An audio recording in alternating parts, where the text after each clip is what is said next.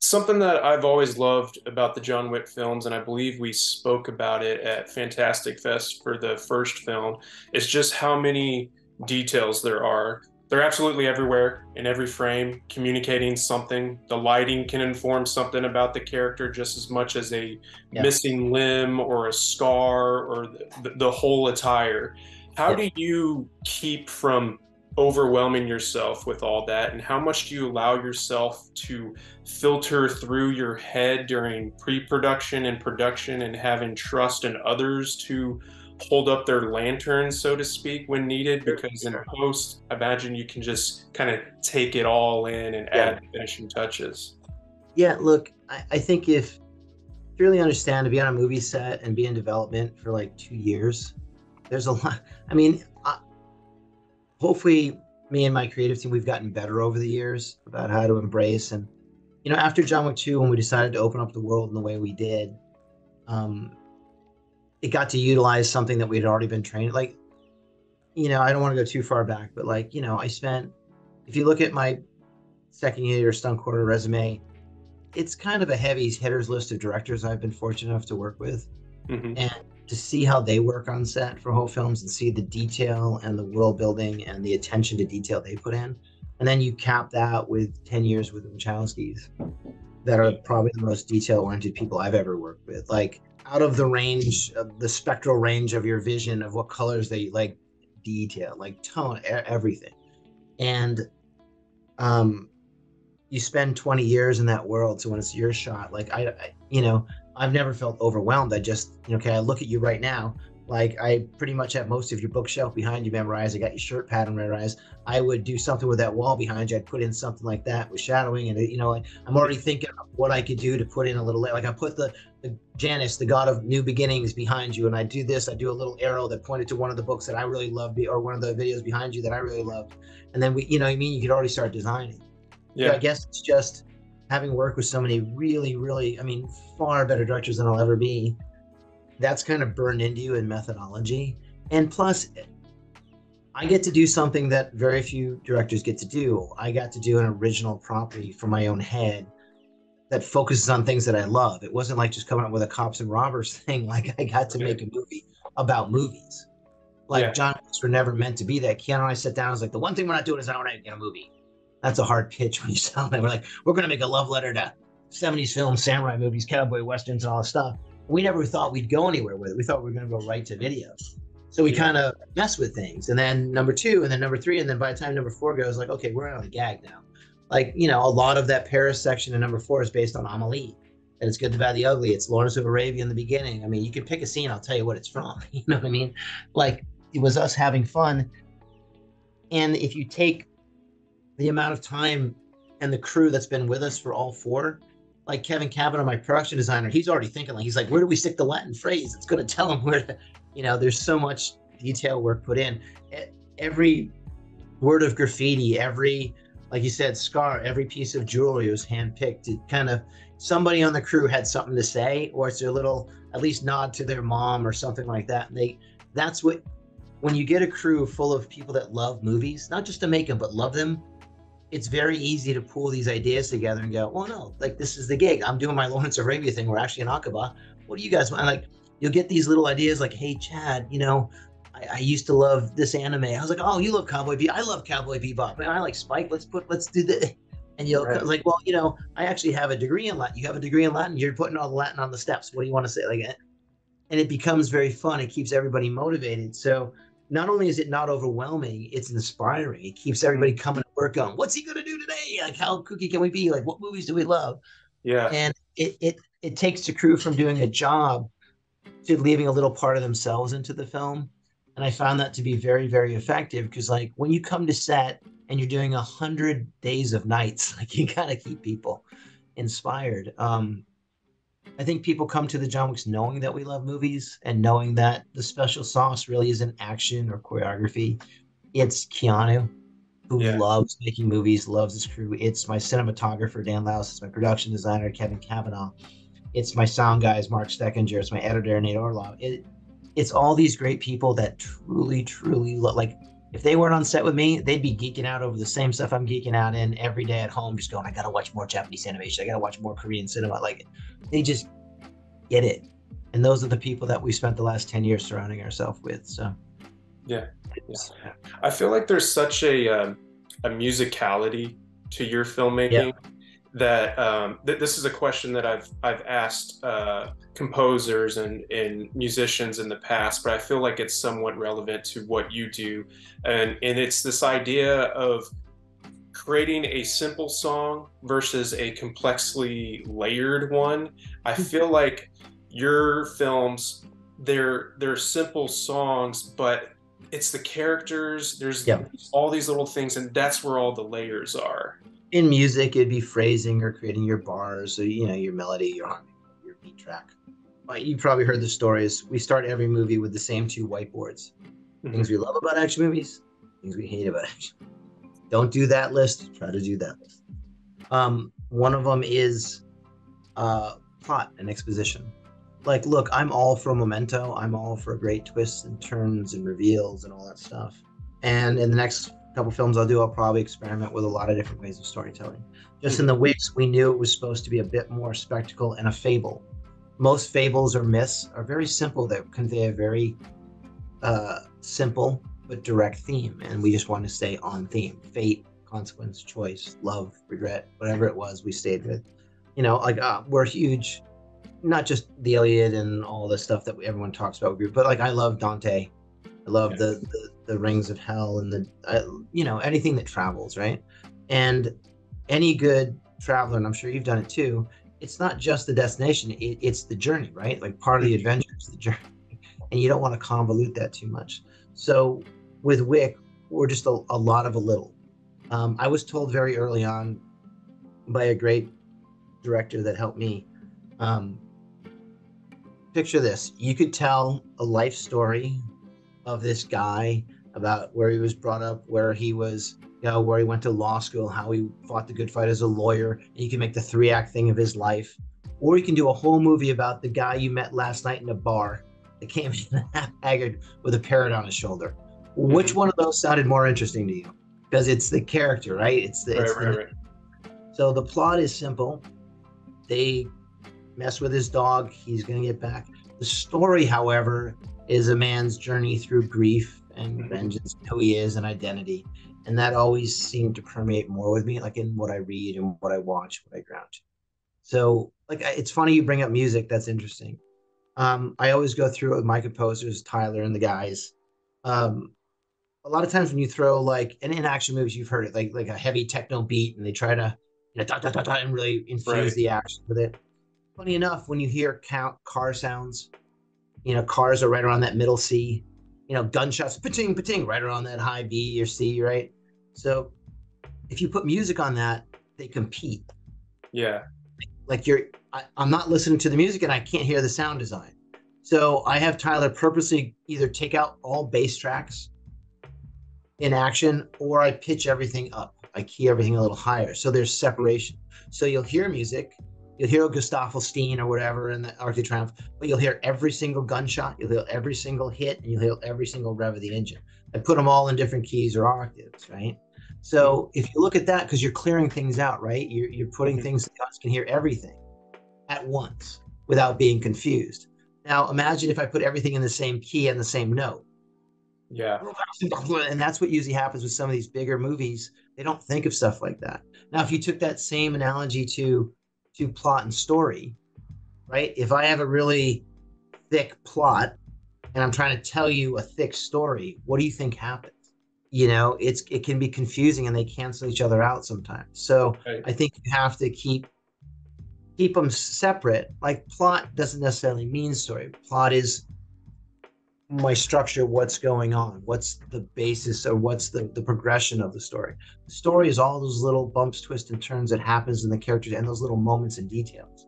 So by keeping them somewhat uh, together but off key, so you can definitely see each one of them, they stay out of each other's way, and I think you can be very successful in that. Yeah, yeah. So, like for instance, there's a scene with Kane and Shimazu when they're talking to each other, and one of them they're trying to figure out like why are we here? Why are we in this situation? And then it clicks for one of them and says, daughter alive. He gets it. That's all you need to show Right. for us in the audience to be able to understand You that let them take whole the jump. history of that relationship, everything. But then, I guess it's kind of flipped, but there's a sequence earlier, and maybe this is the crash of the symbol, so to speak, with, we have guests arriving, and then that's when you open the cabinets and you're showing all the Yeah. weapons, and then everybody in the audience is kind of a little bouncing up a little bit, clapping. It's so that feeling, that roller coaster, that music to it, it's just like there's nothing like it. I'm a very visual person. Like when I read, I see the book that I'm reading. Like I have a writer, Mike Finch, that's very visual like that too. Um, but a lot of people write and they just can read like a book. And when you read, there's a certain pace you read. It's the speed that you read at. It's how you digest it. Like so, when you read a script, you go into reading mode. What happens in a movie theater, though, there's definitely a pacing mode, right? Yeah. And and especially in our time in our lives now where streaming stuff like most people are watching most of the content at home. We get up, you have an ADD all along, like you go to the bathroom, you go to the fridge. I have to sit you in a theater for nearly 3 hours and keep you entertained. So one of the first things you learn very quickly in directing is pacing, Mm-hmm. like a little bit of roller coaster ride. Like even if it's a very simple story and a very simple plot and even if it's a drama, you have to give these little things that keep people amused. Now maybe that's a laugh, maybe that's a moment, maybe you make them cry, maybe you show them something different, maybe you make them question the character. But that's really what we're talking about, right? It's being visually stimulating throughout the movie and keeping you engaged. So pacing is one of those hidden arts that I was unaware of until I started watching. And that's where you really start discovering the movie in editorial. And the more experience you get, we start building those into the script now, knowing that, okay, we usually overwrite the scene. It's like, your daughter's fine. How's my daughter? I'm here because of my daughter. And you're just like, Yeah. then you picture Hiroyuki saying it going, no, all he's going to do is tilt his head and look him right in the eye and go, oh, Yeah. Jude, how's Mia, your daughter? And you're like, good, okay. And then everybody knows, okay, because they've jumped ahead from, you let the audience connect the dots. That's now you're being part of the experience, right? You're not just being sit down and told what the movie is. I Mm-hmm. think you have that. I think all the movies that I love, I have to participate. Like I got to pay attention. That's one of my favorite things when I sit down with my partner now. I got to tell, like, just watch the movie. Everything you know is going to be right here, man. Just trust me. This is old school 70s movie. Just watch. Don't miss that beat when he puts the coffee cup down. That's the clue who killed him. Right? Just watch. I think we get in that mode where we're just. So I think when you're in theaters, you got to keep people awake. You got to keep them engaged in your film, and you also have to make them part of it. I think all the great kung fu movies, all the great action movies, that like the first Raiders of the Lost Ark. I'm in that movie with Indy, man. I don't know Yeah. what you know. Um, and that's always, I think, one of the most important things of doing an action movie is can you get the audience involved, and can you keep that pacing of just when you think it's done, boom, you hit the guy in the head with a tomahawk. Okay, all right, that was funny. You got me. I thought it was over. Or like, you think John Wick's fallen down enough stairs, and then I'll throw him down that one more time. That's that silent movie gag. You Yeah. think back, like, how did Buster Keaton keep you so engaged in everything he did without one word? I mean, silent films are still fascinating to me. Yeah. Yeah. Speaking of that, I really love that you have Donnie kind of do the wind up on one of those punches. It's great. That was we joked. It's just one of those things. Whenever in the gym, whenever we didn't know what to do, we'll just do one of these, and it was kind of a joke. Yeah. Like we were just giving each other shit, and he's like, "Hey, Chad, why don't I do one of these?" Because we had tried all these other fancy things, and it was like, yeah, like it felt like we needed that. Like, I needed a cymbal crash, right? And it was Right. like, and we're like, well, he's a blind guy that apparently can pretty much fight better than a guy with sight, so we should make something kind of funny here. And Donnie goes, "How about I do this?" And again, me doing it right now to show you is one thing. When you see Donnie Yen do it at speed Mm-hmm. after that sequence, you're like, yeah, that's gonna work, you know? Yeah. Yeah. I know we're just about out of time, so I'll wrap up with this line that I really love, and it's how you do anything is how you do everything.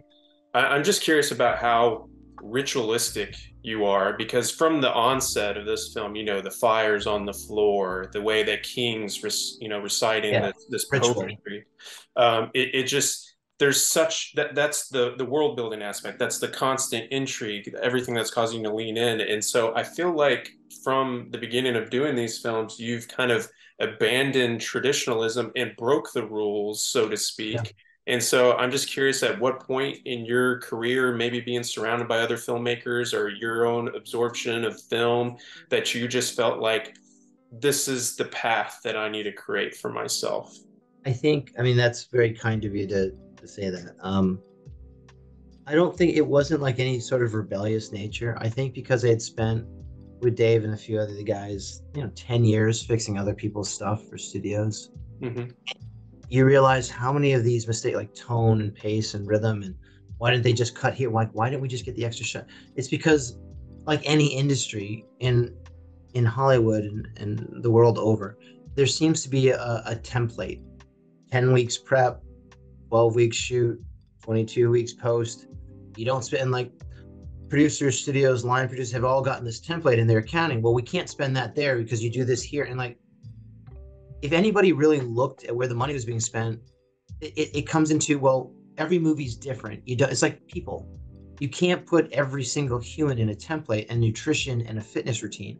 You're going to react to 10 push-ups different than I react to 10. But like, so I Hmm. came up in a world of individuality, training, nutrition, focus, talent, skill, whatever it was. We all have our things, but we all learn in different ways. So if you try to put every movie out there, which are every bit as diverse as individuals, into these templates, things get dropped, missed opportunities. It's not, movie making is organic. Personalities are organic, stories are organic. Like, you have to give it room to grow, and every film needs that individuality approach. Hmm. So it could be like, maybe I don't need to, like, you would be shocked about the amount of money I spend in prep, double what even Hollywood blockbusters spend. Hmm. Yet how do I do a movie quicker, faster, better, bigger than they do for literally 50 to 100 million less than they do it, by Hmm. spending more money up front in prep? Like, we just know where to put it. So it wasn't so much we're rebelling against slave. We just saw the obvious flaws in the system Hmm. and went, well, if you just paid the actors a little bit more and made them train for 6 weeks more. But Hollywood gets into this mode of, let's just take 10% out of every department. Let's just, and rather than going, well, why don't we just spend more and get it right in prep and put the Yeah. directors nuts to the fire and make them commit to a couple of storyboards that we all know what we're doing. And this is my favorite one. They'll pay for an entire stunt team to come in and train one cast member, to train for like 8 weeks, but they won't pay a little bit more to rehearse with the stunt guys he's fighting with. So you're going to rehearse with this whole group of guys all this time, and they won't bring the people that he's actually doing with. So they get down a set and basically,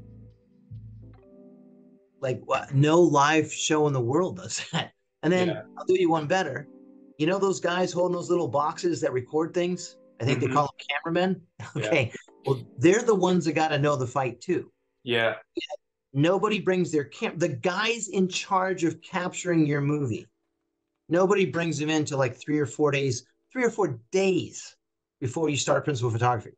I bring mine in weeks, if not months ahead Hmm. of time, to rehearse everything, to know where everything is on the truck. So bringing my crews in just even 1 week earlier, maybe $750,000 more, but guess how much work I get out of it when people know all their Yeah. like, that is to this very day happening this very day on 95% of sets around the world. They make that same mistake because Yeah. they think they're saving money. And yet, when you pull off 30, 40, 50 setups a day, who's, and then they look at us, they call bullshit on what we're doing. I was like, no, I just pay really good people really well to be good. And they, guess what? They're pretty good. So it Yeah. wasn't, again, it was just first identifying that there is a problem, and then identifying the solutions to alleviate the problem, and always knowing that, like, look, the universe doesn't care about order or templates. It's always going to change and move, and get people that understand that. And when you get the right producers and the right accountants and the right ads to help schedule, you can, yes, we people come in every show and go, what are you guys doing? And we fight every time with the new people, and every time we you know, I'll not to be over arrogant, but every time we've kind of proven our way of doing things. Yeah. You know, I think that's the way you should be. You should be, you know, use money when you have it. When you don't have it, you have to be smart. So don't be lazy, and being clever is free. So Mhm. that's where you should put your time, you know? Yeah. Well, you have a great head on your shoulders. Keep doing what you're doing. You have a lot of great work ahead of you, and I really just can't wait to see it. So, real quickly, I'll just say that I do a podcast with some friends, and every episode, this just started someday. We always try to relate to whatever we're talking about to John Wick in some capacity. It just started happening naturally, and then we just made it an ongoing gag. You're gonna have to send me some of those. I'd like to listen.